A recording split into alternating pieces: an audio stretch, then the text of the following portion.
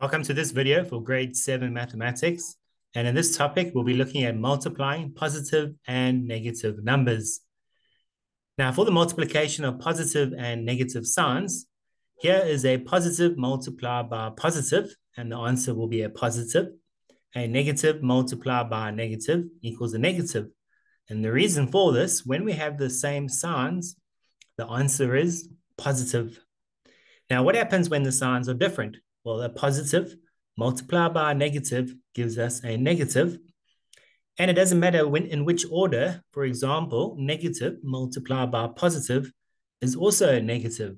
So therefore, if we have different signs, the answer is negative. In this example, we have positive 2 multiplied by positive 6. The signs are the same, so therefore the answer will be positive. And 2 multiplied by 6 gives us 12.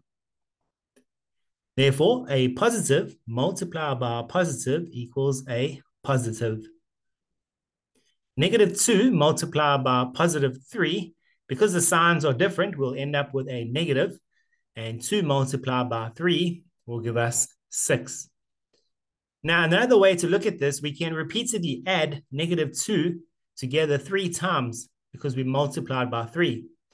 So negative 2 plus negative 2 plus negative 2 will give us negative 6. Once again, a negative multiplied by a positive will give us a negative.